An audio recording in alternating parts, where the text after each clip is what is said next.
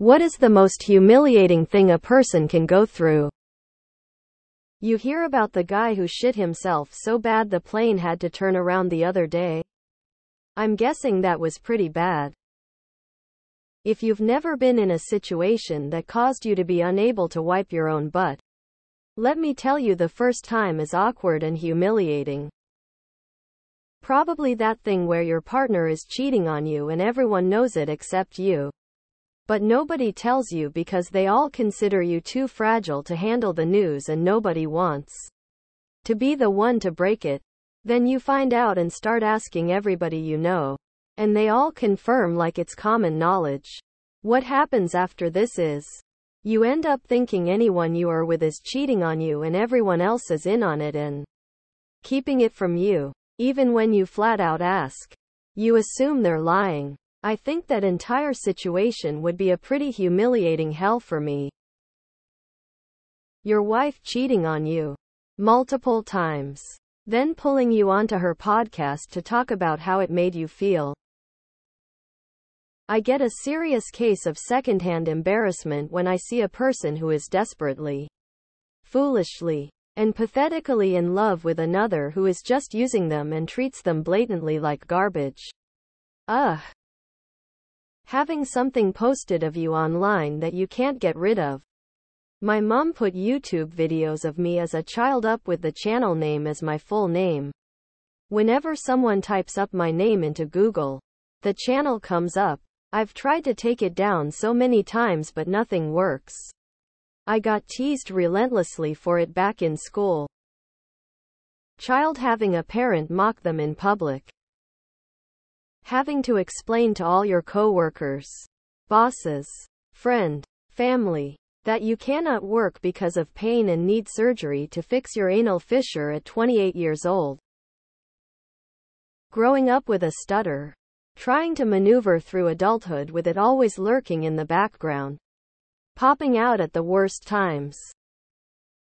For me personally, I was making out with a woman I was so attracted to that when she put her hand on my chest while kissing me, I came in my pants. Mood immediately killed and she said, "It's late and we're both kinda drunk.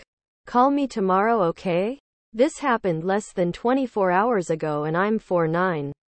I want to call her and I'm going to, but goddamn, I wish last night went completely different. As a person living with MS, the most humiliating things I have been through are falling flat on my face while strangers laughed at me instead of helping me. Not making it to bathroom in time is second to that. Third is the questions about the way I move. Fourth is when my legs start shaking uncontrollably and I'm stuck and people look at me like I'm on drugs or something. I hate multiple sclerosis.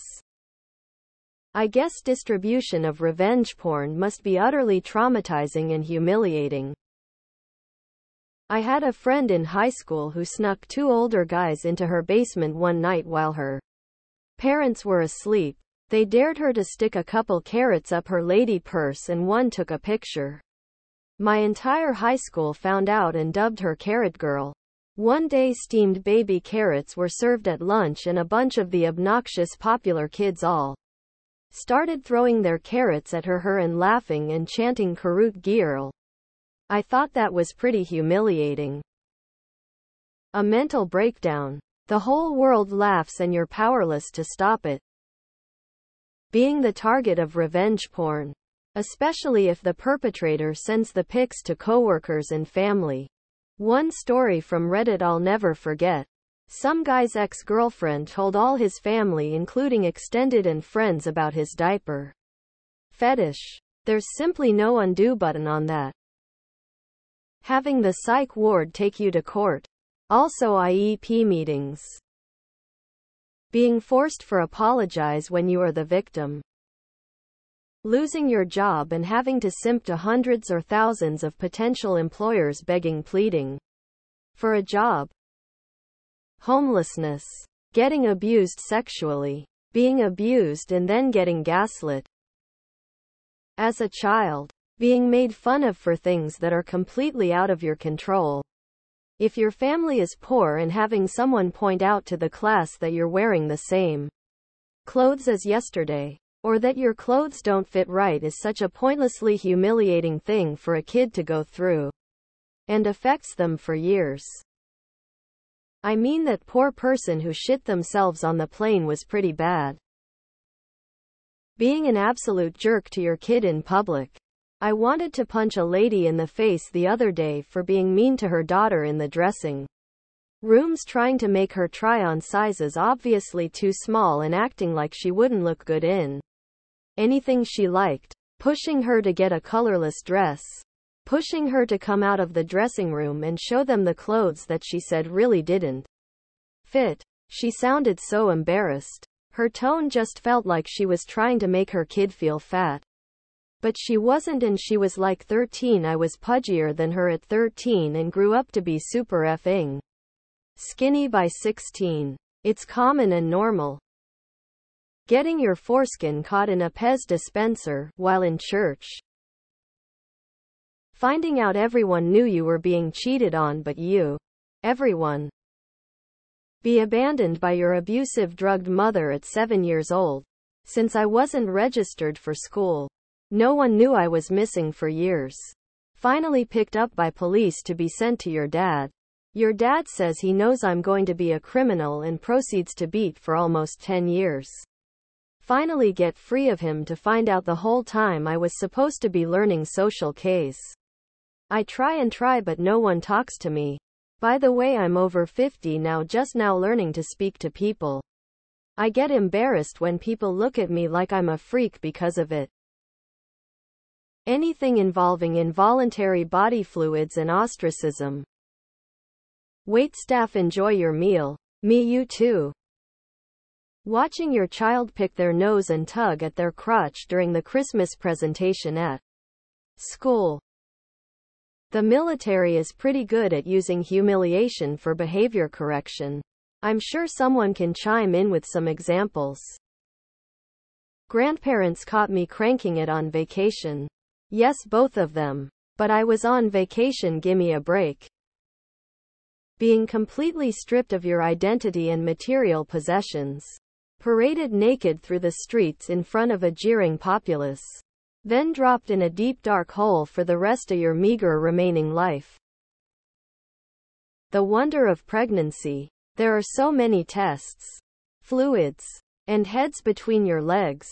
In fairness, by the end of it you don't give a shit because that came out when you crowned. Edit spelling. Pantsed in front of girls in junior high. Not the worst but not good. Rape. Being falsely accused of something they didn't do. Especially if they're convicted of it and spend a lot of time clearing their name. But their reputation and life will forever be tarnished. Getting on stage to speak, perform in front of an audience. And completely bombing. I think it's the reason so many people are afraid of public speaking.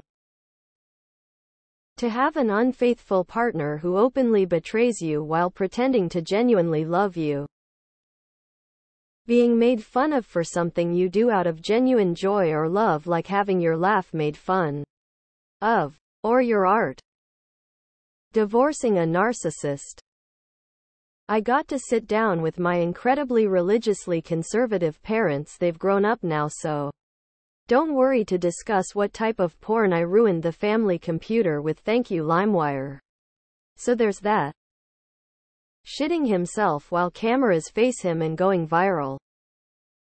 You plan something like a birthday party or hang out and no one shows up. You're left there alone while people walk by pitying you. Probably gang rape. I was having some medical issues in my mid-20s. And they wanted to do an ultrasound on my prostate. At least then. The way to do that was from the inside. So, you're basically getting a giant ultrasound containing dildo stuck up your butt. It turns out that the only hospital in my university town was a teaching hospital. I got to get violated by this monstrous machine in front of 6 medical students. 4 of whom were women.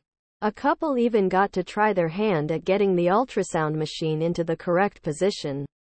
Good times. Trying to catch a ping pong ball that's bounced off the table.